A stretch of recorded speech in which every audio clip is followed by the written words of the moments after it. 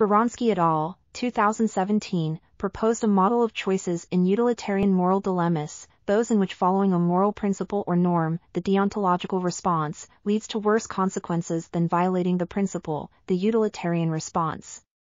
In standard utilitarian dilemmas, the utilitarian option involves action, which causes some harm in order to prevent greater harm, and the deontological response, omission.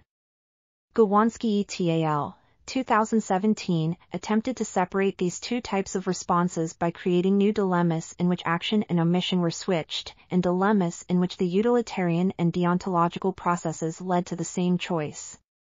The authors concluded that utilitarian and deontological responses are indeed separable, and that past research had failed to recognize this fact.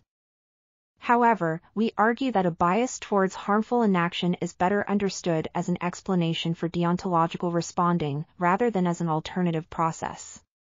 Furthermore, we found that Goodwin et al.'s 2017 results could be explained in terms of subjects' reluctance to accept their.